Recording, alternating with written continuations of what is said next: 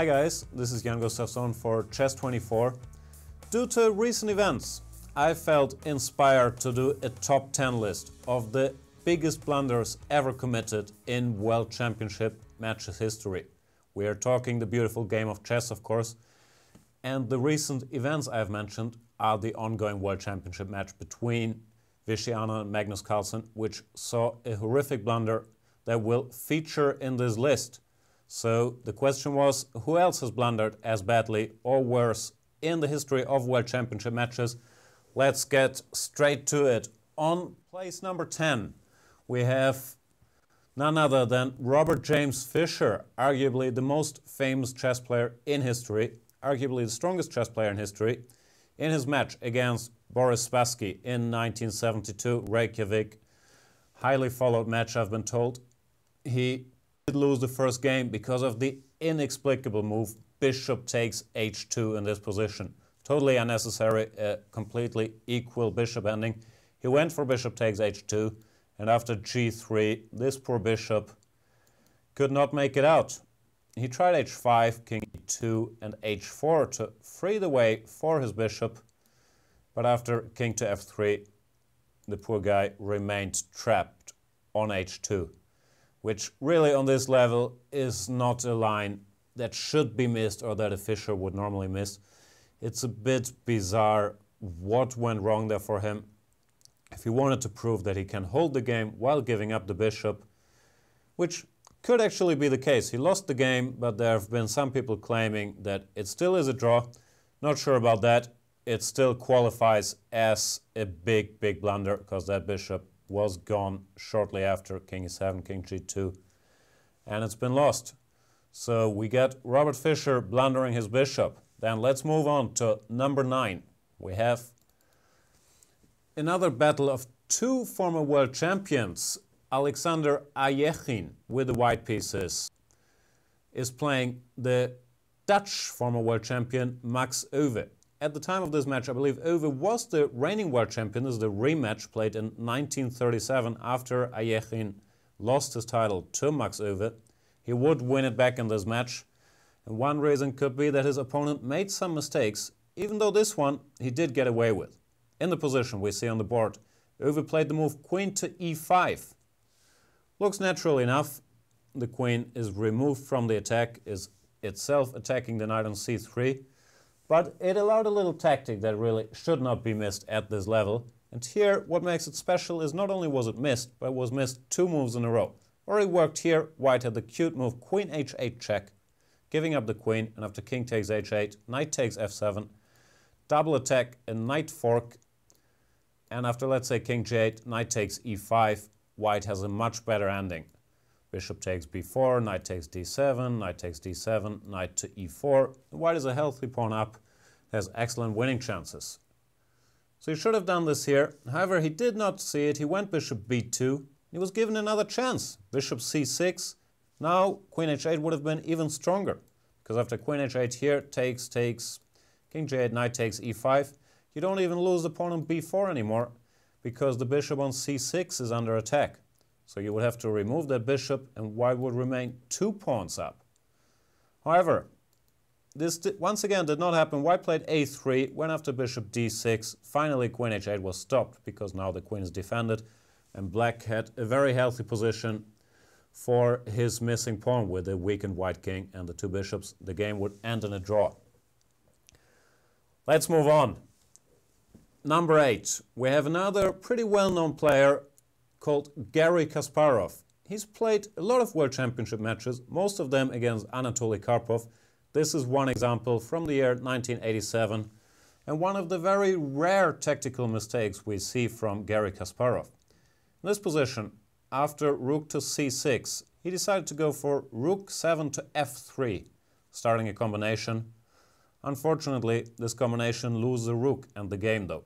Pawn takes, rook takes, and Kasparov had beautiful lines in mind like queen e2, rook takes h3, king g2, rook g3, and then d3 next move with a lot of play for black. But this would not happen. Instead, white has the move rook c7 check, king h8, and here the point bishop to h6. Tough move to spot, but winning, distracting the queen. If the queen doesn't really have anywhere to go, queen f6 runs into bishop to g7 check.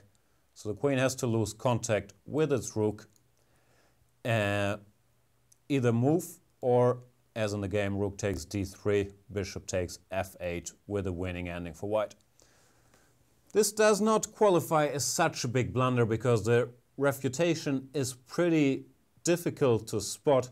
It still is a blunder and cost Kasparov the game and earned him the number 8 spot in this list of ours.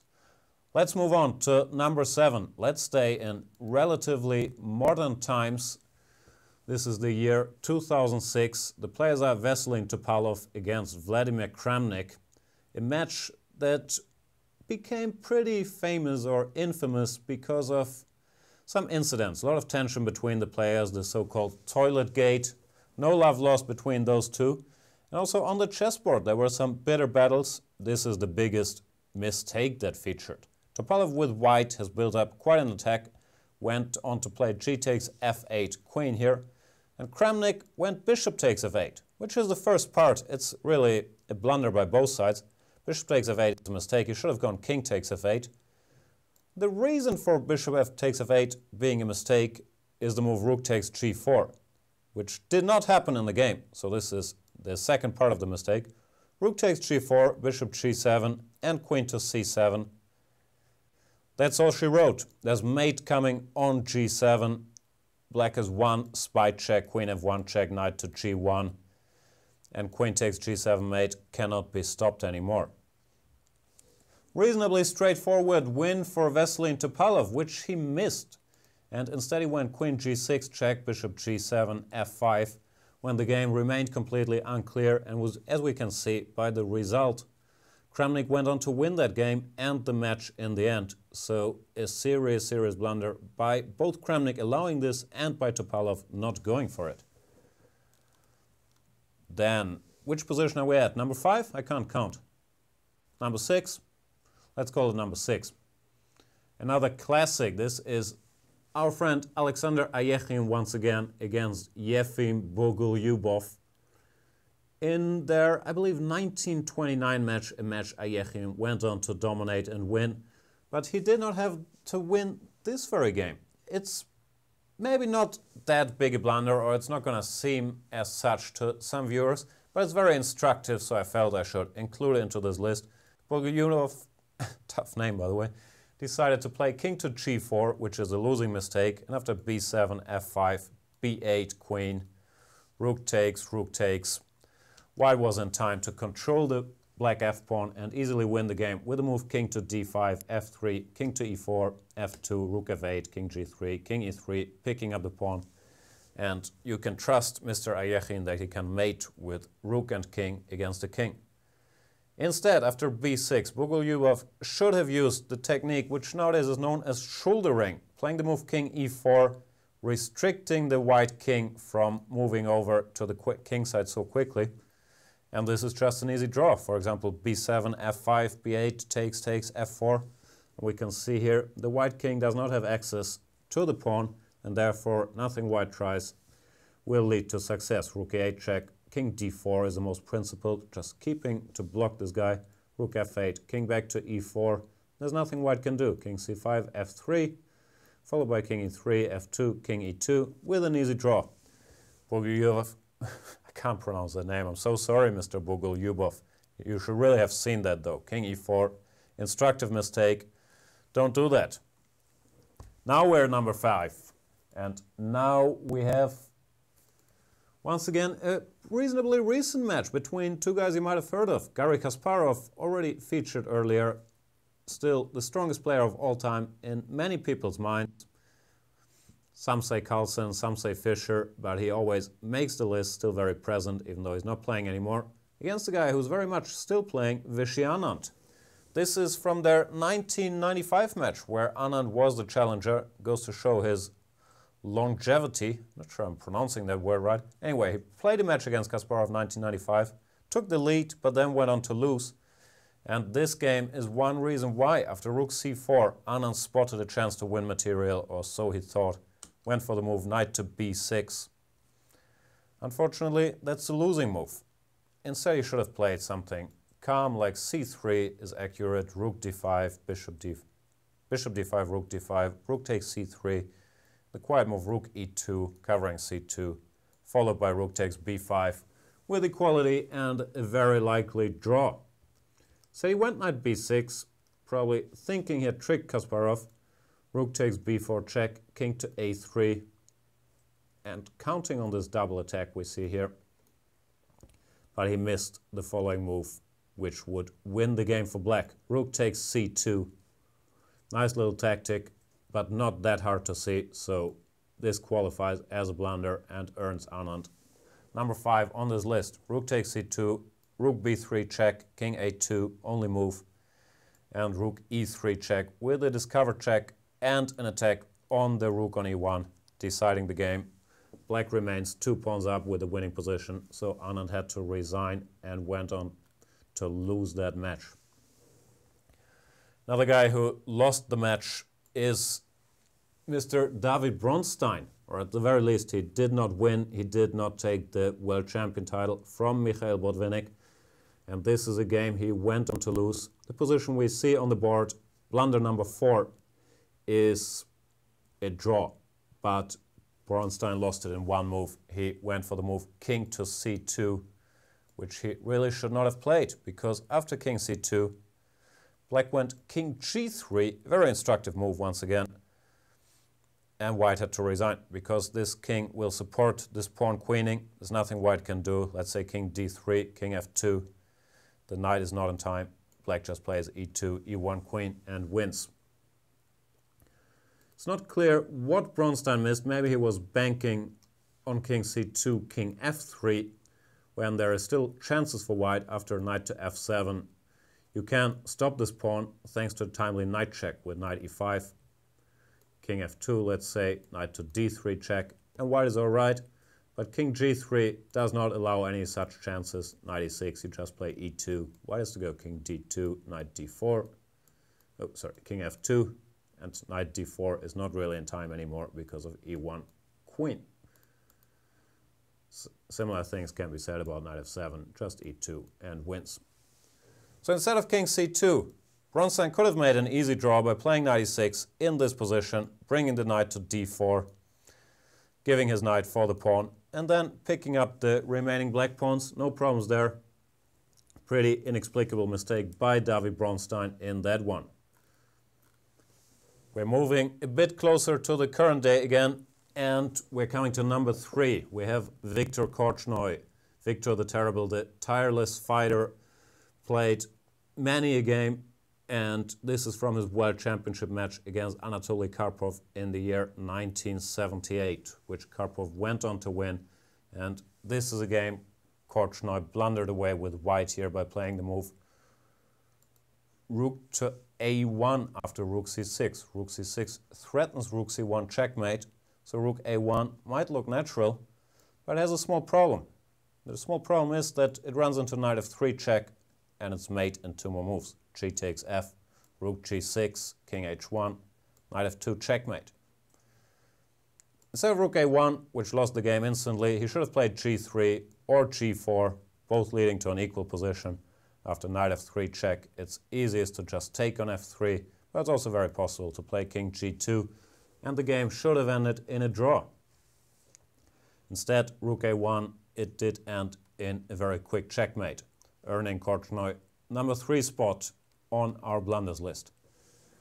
Number 2, and this brings us very much to the present day. I might have some recency bias here, but I do still think this is a very shocking blunder at this level. The move king to d2, played by Magnus Carlsen in their 2014 match against Vishy Anand, game 6. What is so shocking about this is not only that it turns a winning position into a losing position by allowing a reasonably simple tactic.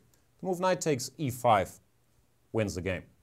Rook takes g8, knight takes c4 check, king d3, knight b2 check, escaping the white king. The king has to go somewhere, king e2, rook takes g8, black is 2 pawns up with good technique. Anand should convert this and win a position where he was struggling just some moves ago. But instead of taking his chance and leading the match, should he have won this, the score was tied at 2.5 before it, Anand played the move a4, missing it, and after king e2 he would not get a second chance and went on to lose that game. I find this very shocking, not only, as I said, because the tactic is not that hard to spot, but also because it turns a winning position into a losing position, while most of the other examples we've seen turn a drawing position into a losing position, or along those lines. So number 2 of the biggest blunder in World Championship history. I believe the award should be shared between Carlsen and Anand. Carlsen for playing king d2 and Anand for not punishing it. This is 2014. We have to make a little jump in time to get to the number 1 spot. Not that much. It's number 1 is the year 1892. This is a match Chigorin against Steinitz. Chigorin very close to a win in this game, and I believe a win in this game would have tied the score. Here's a piece up. Could just have played rook takes b7 when black can resign, or he can try rook takes d5 when knight f4 is a pretty nice little knight fork. So there's not much to do, the key of course being that the h2 pawn is defended by this bishop.